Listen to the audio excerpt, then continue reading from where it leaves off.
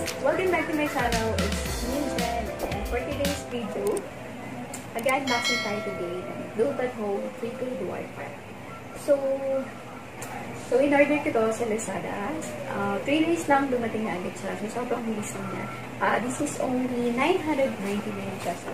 So the reason why bumili ako nito kasi 1 month lang wala pa rin kaming internet.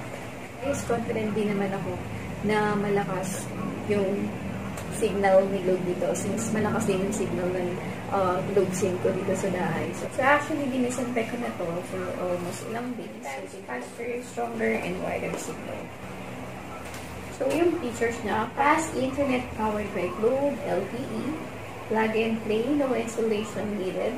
So, no monthly fee since loadable naman talaga siya. Tapos, connect multiple devices. So, ilan kaya yung makakonect nyo.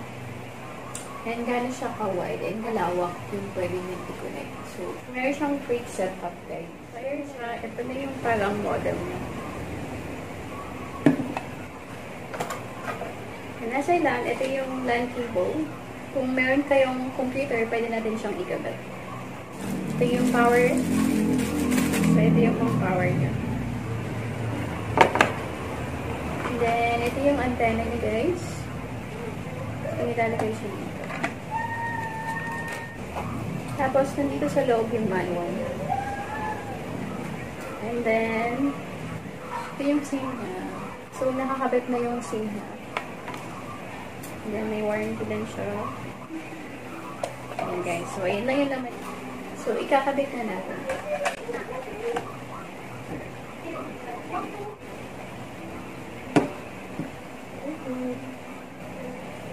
Connect na natin po. Power. So, dito natin siya ikakabit. Dito sa part na. Yan. Here. Yan. Okay?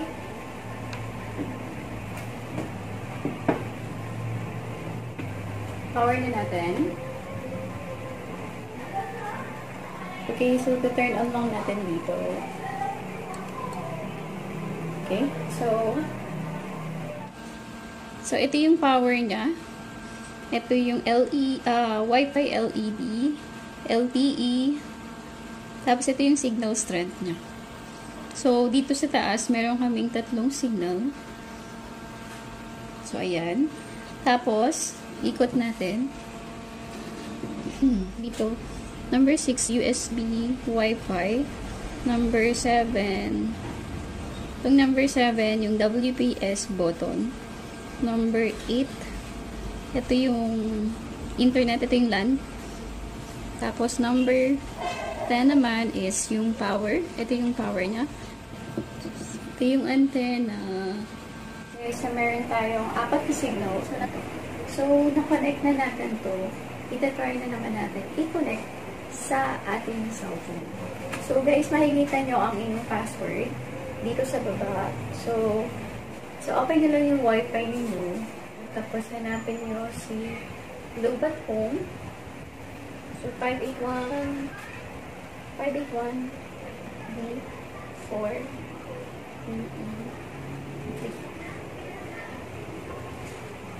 Ayan, so connected na siya.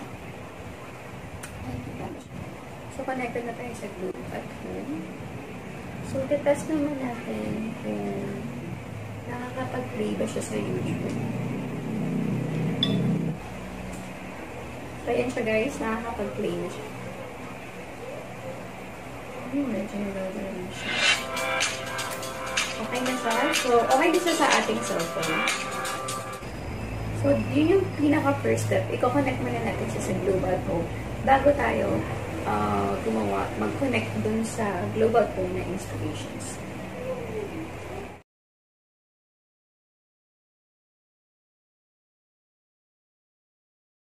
I-open lamang ang inyong Play Store at i-download ang Globe At Home.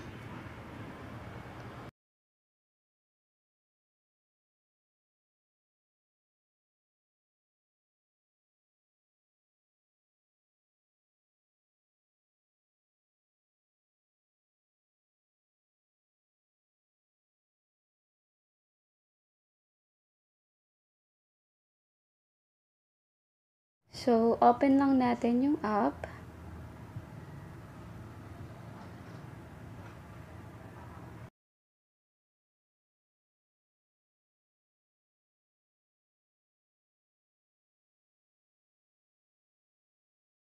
So, enter lang natin ang ating prepaid Wi-Fi number na makikita sa likod ng inyong modem.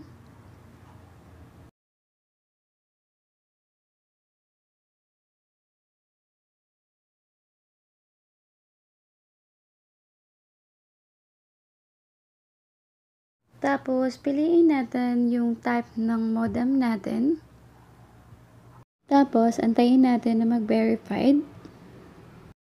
Tapos, enter lang natin yung 4-digit verification code na sinend sa ating mobile number. Okay, so verified na ang ating home prepaid Wi-Fi. So, proceed na tayo sa 4-digit app PIN. So, re-enter lang natin yan. Tapos, enter lang natin ang ating nickname. Then, click next. Ayan, so okay na siya. So, click lang natin yung got it. Ayan, so connected na ang ating Globe at Home app. So, dito nyo makikita kung ilan na lang yung mga remaining datas and mga promos na pwede nating i-load sa ating Globe at Home prepaid Wi-Fi. So, ito-try naman natin siyang i-connect sa computer kung okay siya.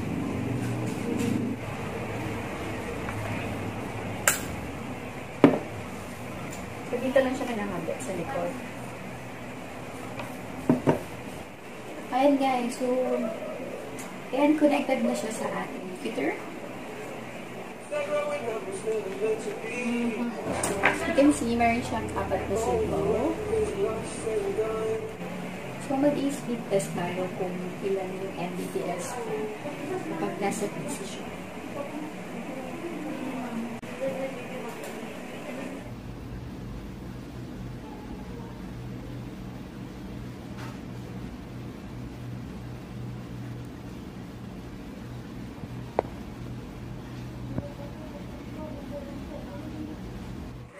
Okay guys, so that's all for today. So I hope nakatulong ako sa inyo today. So if you have questions, just comment down below or follow me on my Facebook page. You can also leave a message there.